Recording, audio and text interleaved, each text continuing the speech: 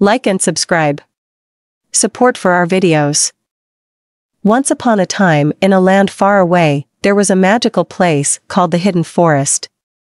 This forest was filled with sparkling streams, talking animals, and trees that whispered secrets to one another. At the heart of this enchanted forest lived Princess Elara, a kind and brave young girl with a crown made of shimmering leaves. Elara was not an ordinary princess. She had a special bond with every creature in the forest. She could talk to the birds, understand the language of the trees, and even call upon the wind to help her. The animals adored her, and the tree swayed gently whenever she passed by. One sunny morning, as Elara was wandering through the forest, she heard a soft cry for help. Following the sound, she discovered a small fawn trapped in a thorny bush. The poor fawn was scared and hurt. Elara knelt down beside it, her heart filled with compassion. "Don't worry, little one," she whispered.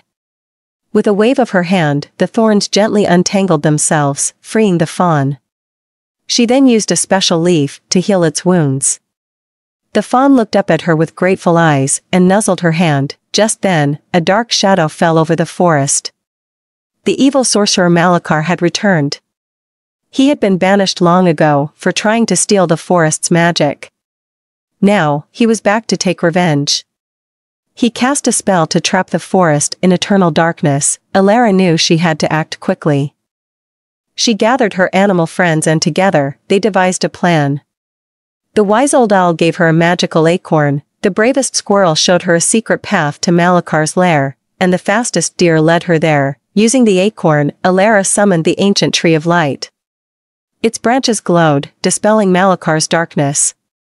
Blinded by the sudden light, Malakar was defeated and vanished forever. The forest was saved. The animals cheered, and the trees whispered songs of joy. Princess Elara was their hero. From that day on, the hidden forest flourished, even more magical than before. And Princess Elara ruled with kindness and courage, ensuring that the magic of the forest remained safe for all.